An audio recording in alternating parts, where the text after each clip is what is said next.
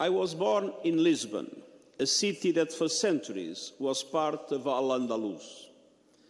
This was a time when Cordoba was the center of culture and civilization of the Iberian Peninsula, just as Baghdad was the center of culture and civilization of the world, reaching out from the Chinese border to the Atlantic coast.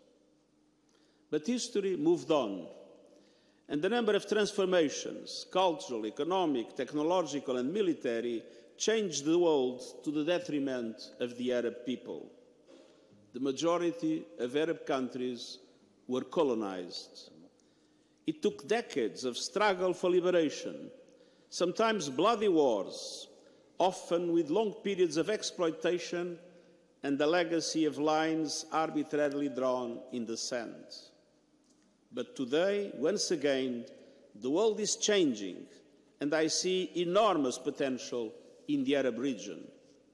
You have the resources, you have the culture, you have the people.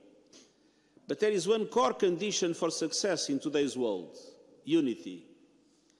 Time and again, history has shown that divisions allow outsiders to intervene, promoting conflicts, stoking sectarian tensions, and inadvertently fueling terrorism.